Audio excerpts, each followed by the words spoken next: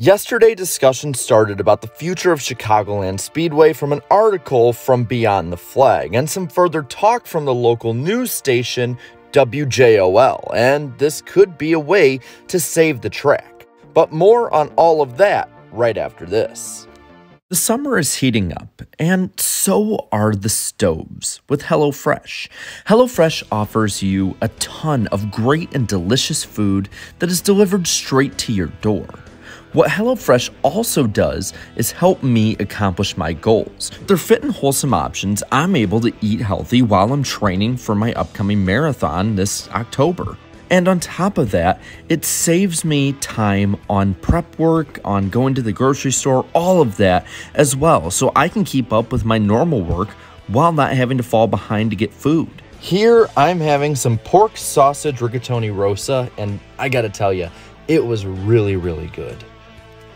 So to get your order, go to HelloFresh.com and use code Iceberg16 for up to 16 free meals and 3 surprise gifts. That's HelloFresh.com.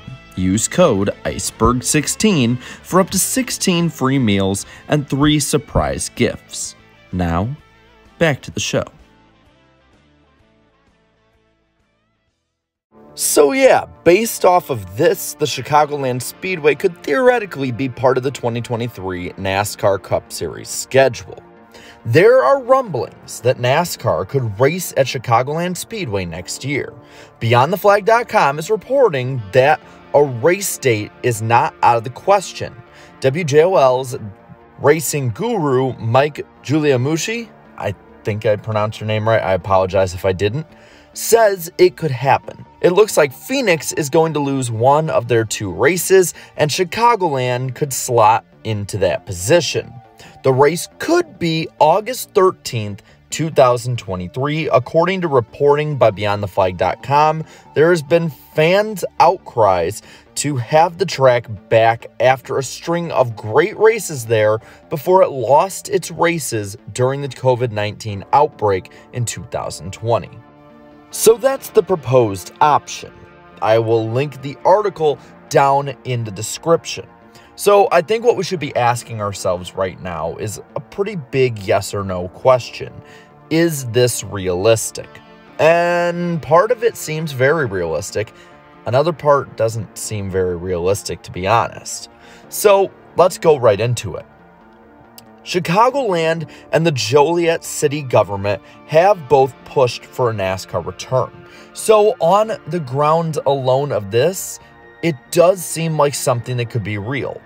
Both have pushed really hard to bring NASCAR back, and it seems like they've had a lot of discussions in recent months. A lot of people came out really quickly to hush people about the track being shut down for good and torn down when some of the land around the speedway was sold by NASCAR, which I don't think would happen if the track didn't have some kind of future. So for the fact of that alone, the overarching story here could very well be realistic. All right, what else do we got? The drag strip and dirt track around the speedway have returned to full operation. That's really big too, because both of those shut down in 2020 during the COVID outbreak and seem to be about as dead as Chicagoland was at the time. But slowly but surely, they're bringing smaller series back and building up year over year, so it seems like it might be the same kind of plan overall, with NASCAR coming back to Chicagoland Speedway being the good granddaddy finale of them all.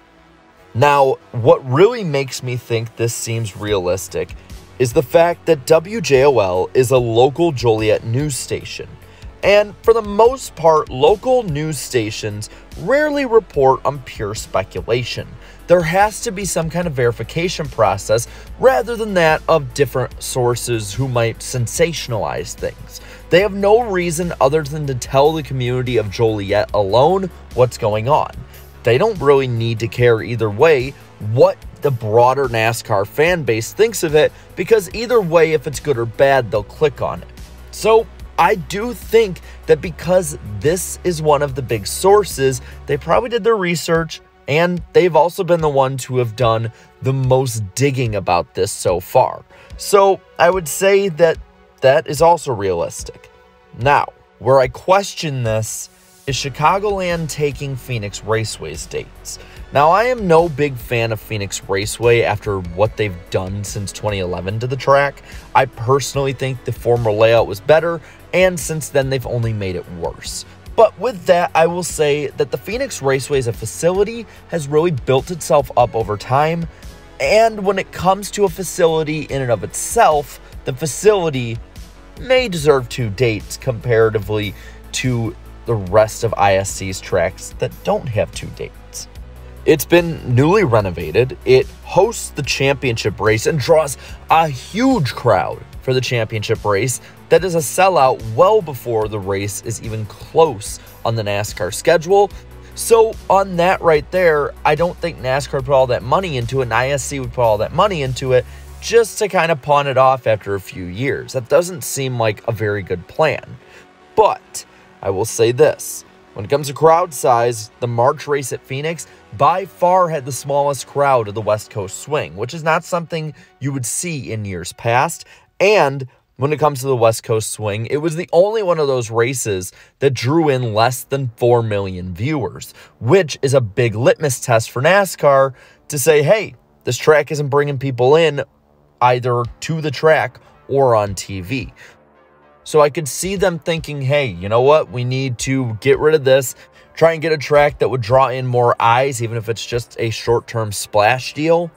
I could see that happening. Now, on the realistic front, August 13th, 2023 as a date, I think would work for it. Now, I'm someone who went from 2007 all the way till 2019 to the final race at Chicagoland. And I'm going to say this, summer dates for this track are a much, much better investment and idea than a spring date or a fall date. In Illinois, fall starts like a snap, just like that. But same goes for spring, where it's going to be freezing, freezing, freezing, and then really hot. So to do it in the summer when you know you're going to have consistently warm weather, in my opinion, is a better move. It rains less in August than it does in June and July in Illinois. So again, another good move right there. And the crowd shows up when it's warmer, as there's more of a party atmosphere that really has been missing from Chicagoland since they moved it into the fall. It would be the same weekend that Richmond currently is on this year, which means maybe Richmond gets moved on the schedule. Hey, maybe Michigan gets moved or Watkins Glen. The summer works either way, and you can move different races around that time of the year on different parts of the schedule, so Chicagoland really wouldn't be kicking someone too far off a date or making it bad for another track. And with it being right before the playoffs, it makes Chicagoland more important without trying to shove it into the playoffs and compete with the Chicago Bears and maybe even the Chicago Cubs if they're doing well. So it's a pretty good spot to have it overall. Now, there are a few intangibles I think we need to look at as well. And these come from someone, again, who has been at this track and learned a lot about this track over the years. Since being canceled for COVID in 2020, NASCAR fans overall have wanted Chicagoland back more than pretty much any other track. Really, I would say since 2020, because of the great finishes in 2018 and 2019, fans have almost started a movement. You see Twitter accounts, Instagram accounts, people having hashtags. It's something that especially younger fans are pushing for. And you know what? Even though it won't draw in other younger fans, NASCAR needs to make its current young fans happy. So I wouldn't be surprised if this is a move in that direction. Also, the next-gen car has been a car that kind of harkens back to the racing ideologies of the Gen 4 era when it comes to tire fall-off, aero dependency and non-dependency, and good racing overall. It seems like a perfect fit for what NASCAR is today, which would really help and give some probably really good racing. I've said it before, city officials and especially local residents have spoken loudly on forums, online, in person, that they want this track back on the NASCAR schedule. They want NASCAR back and are going to support the Speedway, which I think having that grassroots approach to it will actually bring more racing fans in over time. The surface is over 2 decades old, which is going to lend itself to good racing with the next-gen car, and the Joliet area is building up. This area will only become more valuable over time and bring more people in, even if it's just for working in warehouses and factories. So I think that being here may actually work in NASCAR's favor long term, when for a long time this was in the middle of nowhere. Now, I'm going to give my little verdict here. Yeah, there's been some real talk about this since about the spring of 2021. Chicagoland never was dead, but it was on life support, and maybe right now it's getting moved from critical to a better condition. But I've said my piece enough at this point. I want to hear what you have to say. So let me know down in the comments below. Do you think the future of Chicagoland is bright? Let me know down below. While you're at it, leave a like in this video, share this video, subscribe to my channel for more great NASCAR content, basically forever. And to all my channel members, thank you so much for your support. It's really helped me, especially these last couple weeks with a move. So thank you so much. And until next time, have a good one.